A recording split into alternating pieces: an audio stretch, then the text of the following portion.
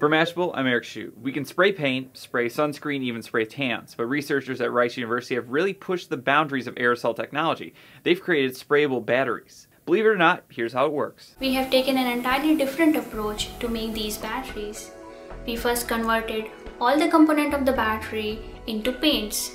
We could then use these paints to literally paint batteries on any surface and using nothing but just a spray gun. In all, there are 5 layers to a standard battery, 2 current collectors, a cathode, an anode, and a polymer separator in the middle. Once correctly sprayed, the 5 layers of paint were able to store and give energy like any battery. In one experiment, the team sprayed a block of 9 ceramic tiles with paint. The connected tiles resulted in a battery capable of lighting these LEDs for more than 6 hours. Even more astonishing, after 60 recharges, the battery still retained around 98% of its capacity. Where other batteries have been limited by hard, bulky cases and boxy shapes, paintable batteries would have no restriction to size, shape, or construction. Lead author Neelam Singh explains the process could be used for both industrial-grade batteries as well as do-it-yourself spray cans. However, airborne versions of lithium-ion batteries are not entirely safe. Most are highly toxic and sensitive to moisture and oxygen.